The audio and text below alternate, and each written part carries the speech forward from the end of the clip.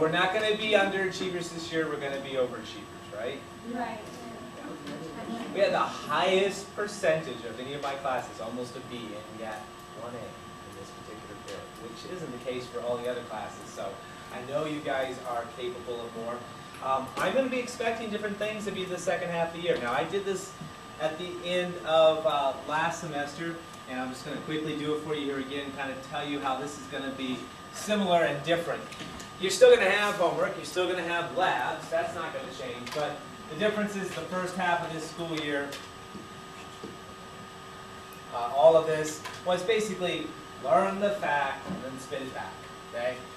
Write it on the test. There wasn't a lot of concepts that you had to learn. A few, like density is kind of a concept, but it's also a fact. When we get to the second half now, I'm hoping that you're more mature, your brain's more mature, and you can start handling some more difficult concepts. So I saved those for the second half of the year. And it's largely chemistry and physics is what we're doing. In fact, the electricity and magnetism falls under physics. And it is such a hugely important part of the universe that it would be silly not to include this in your education. It's one of, electricity and magnetism are one of 4 forces that make everything in the universe work. The universe itself couldn't have formed without these. Life can't exist, the planets can't exist without these 4 forces. Electricity and magnetism is one. Another one is gravity. What's the center of gravity? The letter D. Yeah. Okay? That's the second of the 4 main forces. And then we have what's called the strong force and the weak force. We're looking at how atoms are held together. Okay? Some very basic forces in the universe. So this is going to be incredibly important to understand so many things in science later on.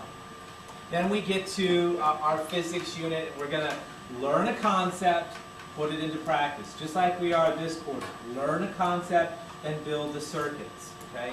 So it's concept and practice. And we did that last time, but this is going to be much more about learning concepts. And I bring this up to you guys so that you understand why it's so important when you're absent to make sure you get all the information that you missed when you were gone. I remember in high school I was absent for a week or 2 with some big illness, and I missed a big chunk of chemistry when they were building the concepts. When I came back, I was completely lost. There was no way I was going to catch up and just do a few worksheets. You can't teach yourself that, you know. You have to learn it a little bit at a time. I couldn't give a kindergartner a book on algebra and expect them to be able to learn that. They have to learn to add and subtract. They have to learn their times tables, how to divide and multiply. And then you can get into algebra. The same thing is true for electricity, guys. It's a concept that is really difficult to understand if someone hasn't walked you through it from the very beginning. So I'm going to take you from a belief that you know nothing, and that's kind of been the case today. When I ask students what they know about this, it seems that they know nothing. And I'm going to take little baby steps. We're going to learn our first little bit about electricity, and we're going to build on that, and build on that. And if you're gone one of the days that we built a step, it's going to be really hard. You're going to come back and it's just not going to make sense. Okay? So just a reminder on what the routine is when you are gone. When you are gone, not are gone, the elephant, but when you are gone, that's the chemistry teacher. When you are gone, you do what back there? Everyone's been able to tell me we go back there, but they don't know what they do. You just stand back there? Read it. You read what? Calendar. You read what, though? What you missed. What are you reading? Silence. The little whiteboard, guys. English. Okay? Just so we're clear, because some people think you read the paper that's there. No. You look at the little whiteboard, the calendar. And if it's in black, what do? You get slack. You have to fill in the little sheet.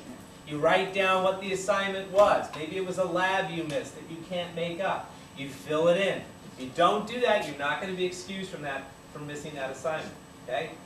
If it's written in blue, what do? You must do it. Where's the assignment going to be? Should be right back there. Sitting right underneath the calendar. Okay? If it's not, you need to come ask me about it. Blue, you do. But you can't expect that you're going to be absent and it's not going to affect you. You see, this is another thing that I really feel responsible to teach you guys. It's not just about learning science this year. I'm supposed to prepare you for the demands of high school. And some of you mistakenly think, oh, I just missed one assignment. It's just a few points. It won't affect my grade. Well, maybe that one assignment won't affect your grade too much. Usually it does, but maybe it won't, okay? But what if it was building the concept and you missed a piece? You don't know how to do your 5s. You know how to do your 4s and 6s, but you don't know how to do your 5s. 5 times 5, 5 times. Well, that's kind of a hole that's hard to work around. You see what I'm saying? And you can't build the next concept. So when you miss an assignment, you know, it's one thing to get a 0 on it. It's another thing to not have learned anything from it. I need to make sure you get the concept. So if you're absent, make sure that you're going back and you're watching the podcast, you're completing it, even if you don't turn it in. That way you know the concept that we built, okay?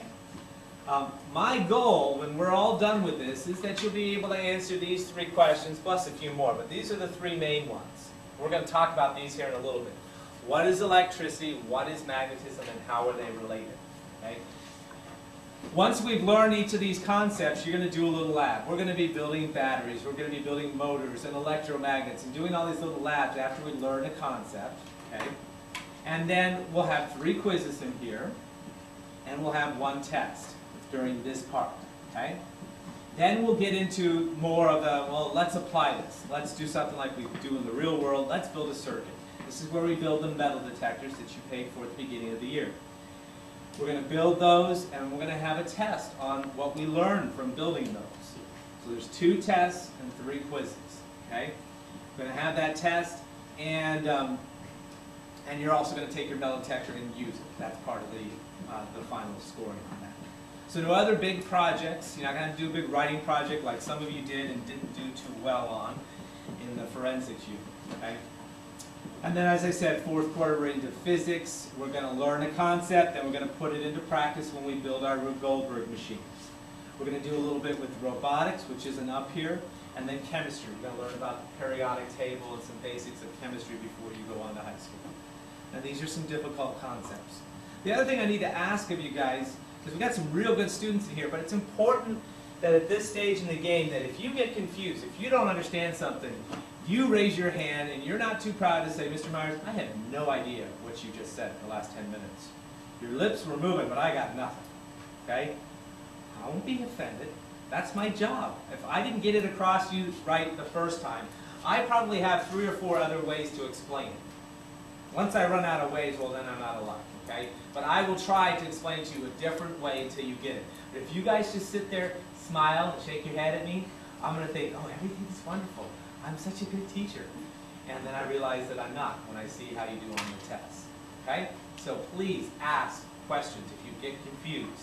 Don't be proud, because chances are someone else has the same question and they just don't have the guts to raise their hand and look like they don't know. Okay? Any questions on that? All right. Let's talk a little bit now, because I want to find out what you think you already know about these things. Tell me, is electricity something that you can see? Yes. Yes? Could be. Could be seen. Give me an example of how you can see electricity. Lightning. So lightning is electricity? Yes. So when you're seeing lightning, you're seeing electricity. You're seeing a type of electricity. Brianna says no. Explain. Well, like, it's not really electricity, it's electricity that makes the light. Ah, so the electricity makes light. Like this is electricity in this room is making these lights shine light. So the light I see is something different from electricity? Yeah. Right. Is electricity something you can smell? No. Is it something you can taste? Is it something you can hear? No. And you know, that might puzzle you a little bit, because you're like, wait a minute, I can smell electricity. When the stove is on, I'm smelling electricity. Are you smelling the electricity? No, you're smelling whatever's on the stove. When too much electricity goes through a wire, it starts to melt the plastic around the wire. You're smelling the melted wire. When electricity cooks the chicken, you're smelling the chicken. You're not smelling the electricity. And you're not tasting it either. When you touch a battery to your tongue, that sensation you get is not the taste of electricity. I hope that's not gum in your mouth. No, Anthony. Oh, Get rid of it. So, here we have something you can't see, taste, smell, hear, but it's a very important part of the universe. Without it, the universe wouldn't go around. I can't even hold electricity in my hand like this, but it's something real, very real. So that's why this is kind of hard, because you can't exactly see it. Now, there are some forms of electricity that occur naturally. You gave one example, lightning. Okay? Anyone have a theory on how lightning forms? What do you think? like the positive and the negative, like electrons and protons and stuff, they try to like get together so they get neutral, and when they hit, it makes that big bolt. Where'd you learn that? Science and sixth grade. Any other ideas? What actually causes lightning? What other forms of electricity occur naturally? Give me an example. So what causes that then? What actually, I'm sorry? Friction. So will this make electricity? Why won't this do it, but my socks on the carpet will? What's the difference, you know? Ooh, can't store it. Wow. I'm getting some good answers, okay? Who invented electricity? Nobody. Who said nobody? Very good. A lot of people say one of these dudes. Which one do you think they say? Albert Einstein? No, that's the one with the tongue out. Edison. Thomas Edison, which one is he? He's the one that's going. I No? mean, like this, like that. brownish picture. Yeah. Which one? That one next to the lady in the. Second from the right. Yeah. Yeah, that's Edison. A lot of people think Edison invented electricity. No one invented electricity. You discovered it. Well, and that's not true either. Do you know who discovered electricity? Early man. Well, probably, you're right. The first person looked up in the sky and said, there's lightning. Now, maybe they didn't call it electricity, but they saw it. Yeah. Okay, well, I discovered it. I'm the first one that saw lightning. But the first person that described how it worked, and that it was the same thing as we observe here in some other ways on Earth, was Ben Franklin, who was one of the most famous people for doing that. Okay? But the point is, no one invented electricity. It's been here forever. And we need to have an understanding of how do we create it. Because who knows? Your life may depend on this at some point. Imagine, you guys watch Lost? Well, I did. it's an addicting show, yeah. Every episode they give you more information and don't solve any of the old stuff. It just gets more and more frustrating. But anyway, imagine you're on a plane and that plane crashes and you're the only survivor. And it's crashed on a deserted island. There's almost nothing there. Your plane, the radio's still fine, no batteries, no electricity. If you could just come up with a way of giving that radio electricity, you might be able to call for help and get rescued. See how useful science can be? When we're done with this, hopefully you'll come up with 2, 3, maybe more ways of how you could power that radio on that deserted island. Can I have your picture, please? Put your feet down. Thank you. So, how do we make electricity? Well, you talked about how maybe it occurs in lightning. How does it occur in the wall? How do we get electricity there? Where does it come from? Does that come from lightning? Turbines and generators, and what was the last thing? In factories. Can you explain a little bit more? No, I don't know anything about it. It's like electromagnets and stuff that generate electricity. Okay, electromagnets that spin. Well, it sounds like you know something. Sounded pretty good, Jeff. Isn't it coal that when you burn it, it creates steam and like turns a turbine, which like Wow. generates electricity? You guys are so far ahead of the other classes, they had no clue. They just, well, it comes from the power company. How do they make it? Oh, okay. Well, it's got to be produced. We've got to get electricity to flow somehow. And you might even have a device, if you have an RV, it has a little generator in it, okay?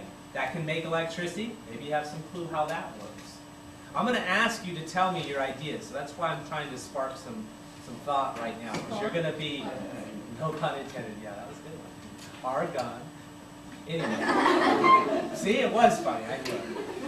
So you're going to be writing your thoughts about both of those kinds of electricity. Static electricity, rubbing your feet on the carpet. Static electricity in the clouds. How does that form? Where do you think that comes from? You're going to give me your thoughts on that here in a little bit. Electricity comes out of the wall outlet. How is that produced? Nathan has a good idea back there. Sounds like he has some understanding. Maybe you're missing some pieces, but we're going to fill all that in. And eventually, you should be able to make your own electricity if you need it. Okay? I'm going to show you several ways of doing that. Next, what do we have here? I'll give these to you. What do you have? That's a good answer. When you first hold it, you got metal. That's pretty clear. You can tell that from experimenting, holding it in your hand. But then you did something else, which was brought them together. And what did you observe? What's the most obvious thing that occurred? Magnetism. When you brought them together, they stuck, right? How many of you have played with magnets before? Okay, because one of the classes, only 2 people raised their hand. I think they were just chickens. Good. So you've all played with magnets. You remember back in the old days when you were young and innocent? You remember those days? Yeah. Don't you wish you could go back? You know, you believed in the tooth fairy. Oh, did I just ruin it for someone? Well, think back to those days. The good old days when you believed in that kind of stuff and you were fascinated and you could actually sit around. You didn't need a video game to entertain you. You could sit around with a couple magnets and you go, ooh, look at that. Magic force is moving it around, you know. That was interesting to you. Well, at some point you played with it for a while. You realized that, oh, they stick together, and you just accepted it. It's like, oh, they stick together. That's incredible, man. Think about that. There's no glue. I don't have to recharge these. They won't die out. I stick them together, and they stick. And there's a lot more powerful magnets than that. There's an invisible force in between there. What causes that? What is magnetism? Any ideas? The electrons and stuff trying to pull themselves together. Okay. What do you think? That's what I was gonna say. Same kind of, has something to do with electrons? Yeah. Okay. Well, you know, some people just accept it. It's just a magical, mystical force. The magnet fairies live in the magnets and they pull towards each other and bring them close. We need to unlock that because electricity and magnetism are the key to so many things in the universe. But you do know some facts about magnets. I know you do. I know you know that when we bring them together, they stick. But if I do this, what will happen? Push away. They'll push away. It will repel. And you can feel that invisible force in there. We're going to unlock the answer as to why that happens. We know that a battery, you've all installed batteries, has a pointy end and a flat end. The pointy end is labeled positive. The flat end is labeled negative. A magnet, on the other hand, has 2 opposite ends. They are labeled north and south. So here I have electricity. Here I have a magnet. I have opposite ends. I have opposite ends. It's not just a coincidence that these have opposites and these have opposites. So that leads us to our final question. How are electricity and magnetism related? Now, I've heard some really good answers. Anyone want to take a stab at that one? How are they related? Magnetism generates electricity. Magnetism can generate electricity. Yeah. So if I gave this to you right now, would you get shocked from it or something? No, but in a way they can make electricity. So this has the ability to make electricity, but it's not doing it right now, is what you're saying. Yeah. Okay. Okay. Well, that's what I want you to think about, those things, so that when we get the answers, it has some meaning to you. I'm going to give you a worksheet to fill out now, and this is a thinking exercise, which means there isn't a right or wrong answer. The first part, you're going to write about a paragraph, 4 or 5 sentences, and I expect you to use up all this space, because you're brainstorming. You're trying to think of what is electricity, how does it occur in the clouds and on your socks, that's natural electricity, and how do we get it out of the outlet? Okay, you had some ideas about that. Maybe you don't. Maybe you just would be guessing. That's okay, as long as you can back it up. If you say, I think electricity is produced by generators, and the generators are turned because aliens crank them. They come down from space and they turn the generators for us. Then you better have some proof that the aliens have been here on Earth. Okay? And you're going to give me your support for your belief. If you think it's because of magnets spinning and going by wires, you're going to tell me, your theory and why you say that. Got it? So, how is electricity produced? And how do we get the natural versus the artificial?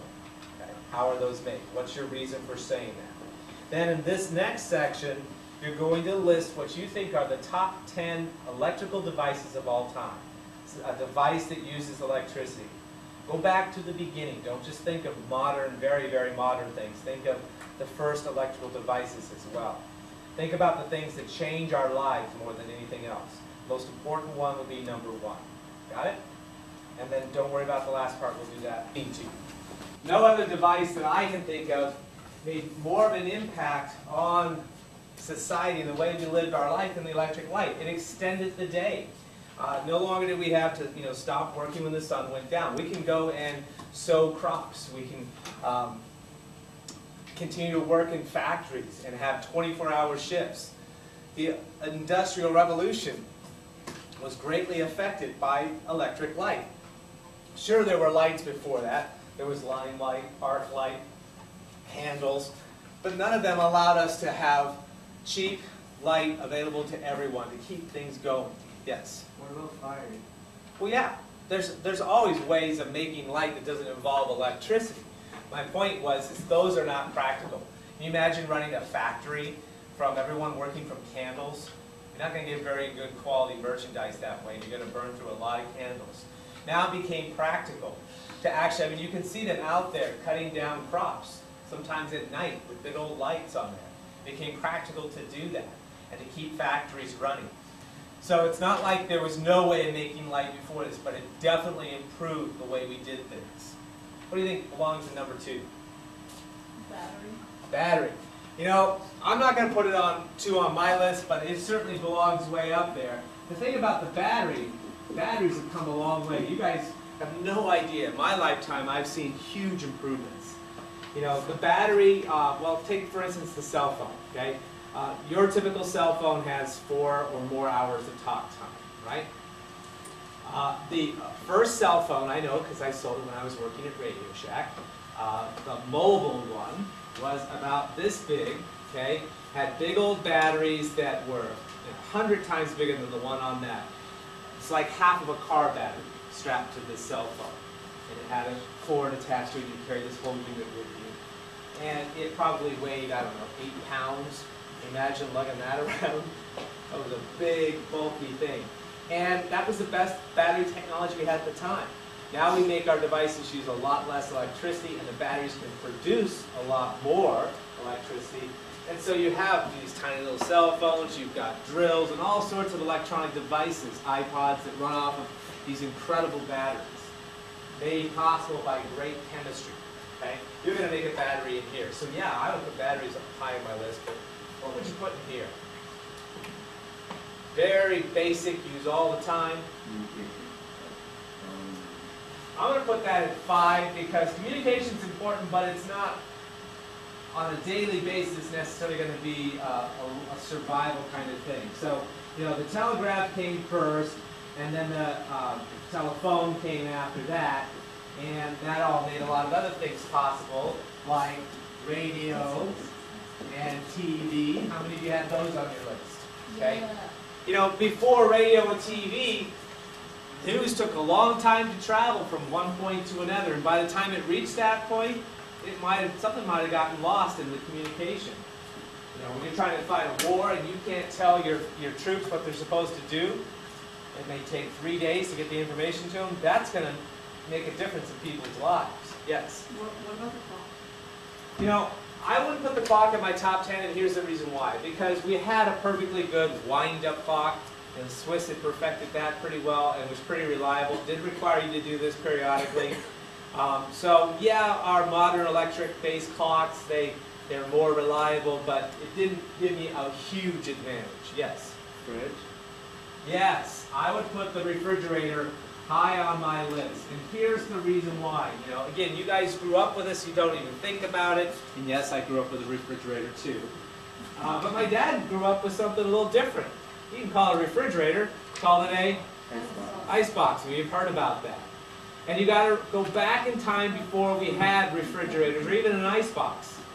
You want to eat, you got to have food. You go out and hunt, you shoot the deer. You bring the deer back. It's more meat than you can eat in one day or your family can eat. So you share it with others. Or you add what to it? Salt to make it last. Otherwise, it's going to go rotten.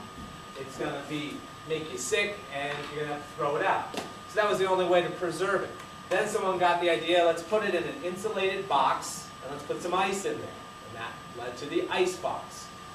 And even when my dad was growing up, the ice man would come and deliver a big block of ice, and you'd slide that in your ice box, and that's what kept it cold before everyone had the electric version. Okay?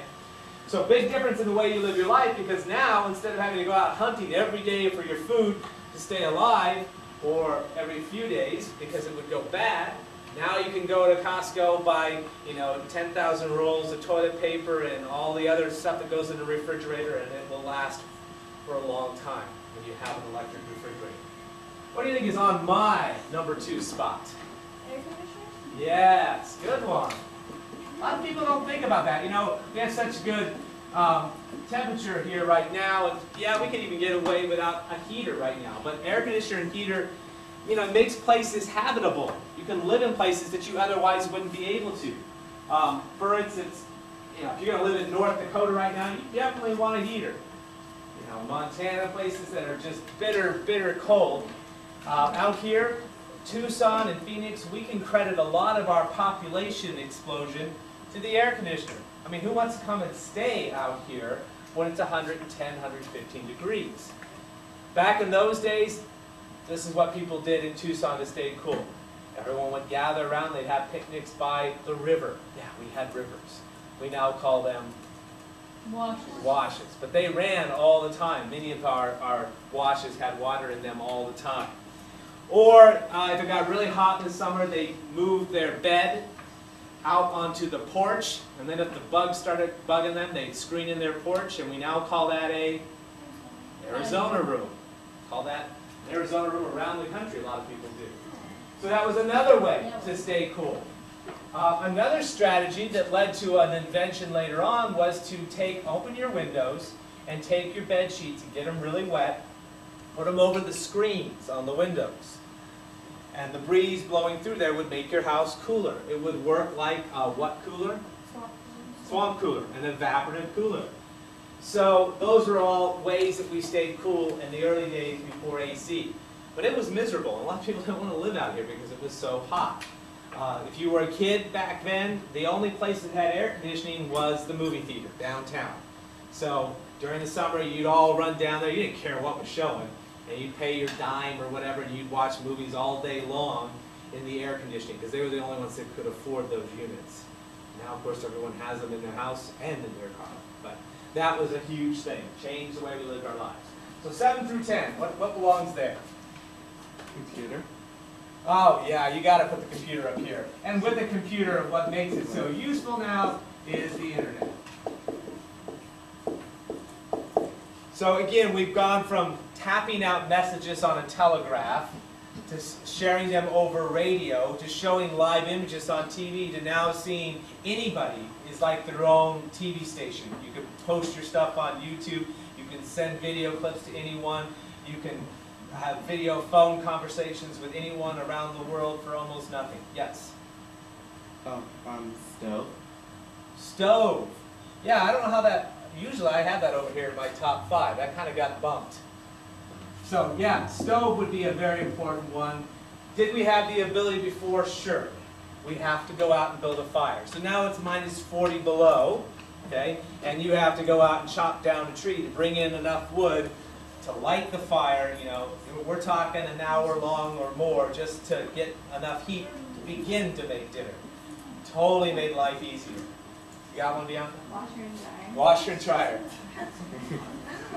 I don't know that I'd put that on my top 10, just because I think there's some other things I'd rely on more. But it does save you going down to the creek and rubbing it on that board, right? Yes. Microwave. Everyone wants the microwave in the top 10. We got to beat the microwave. What do we got better than the microwave? A toaster. That's kind of like the stove. A car. A car is not by itself an electrical invention. If it's an electric car, it is. But electricity is used just to start the car. It doesn't rely solely on electricity. An iPod. An iPod. Well, no one can come up with something better. Yeah. A generator. Generator. You know, a generator like we might have on our RV, you guys think of it there. You know, if you know what a generator is, it takes gas, you start it up, and it produces electricity, you can take it wherever. Well guys, the generator is the thing that produces electricity, the power plant. Some of them run off of coal, some of them run off of gas, some of them will run off of water, making them do their spinning motion. But this is hugely important in getting electricity to us in the first place. We have a pretty good list. If yours is different, no worries, it doesn't have to be the same. But if you didn't finish the top part, you're going to finish that at home. What we're going to do now is make a circuit. Okay? There's a circuit drawn for you at the bottom of this page. And the word circuit, C-I-R-C-U-I-T, sounds a lot like what other word that begins with C-I-R? Circus. Huh? Circle. Okay? If you look at that first circuit, you might be able to see kind of a circle there. What we're doing is we're creating a path for electricity to flow. And in a circuit, you're always going to have the following three things. Something that provides the electricity. What is that here? The battery. Something that uses the electricity. Light bulb. And something that carries it from point A to point B. A wire. So that's the most basic of all circuits. If we understand how that one works, we can build from there. Okay? So what I'm going to have you do, I'm going to give you a tray, one for each row.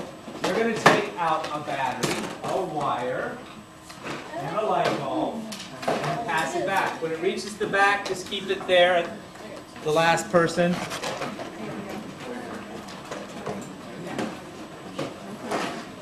Okay. I don't need you to talk for this yet, guys. Okay? You're working on this on your own. I want you to discover this on your own, how you make a circuit.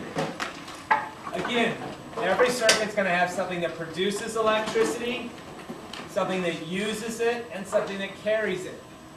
And every one of these things has two connections on it. The wire has the two places where the coating on the outside has been stripped off. The battery has the plus and the minus side. Okay? And the bulb has a pointy end that looks kind of dull silver on yours. And then it's got the side with the grooves or threads, we call them. That's out here. Yours may be silver or it may be gold color. Okay, there's no need to talk. You take out your three things and pass it back. When it gets to the back, just hang on to it back there. You can put it on the ground behind you. Whatever. Huh? Just take it out of that one. Someone didn't put it back. All right. So what I want to do is we're going to do this first one together. We're going to make that one so you understand how it works. And for those of you that are a little challenged with this kind of stuff, you hold the battery with your thumb on the bottom and your first and second fingers on the top, the pointy part, like so. Under your thumb, put one part of the wire.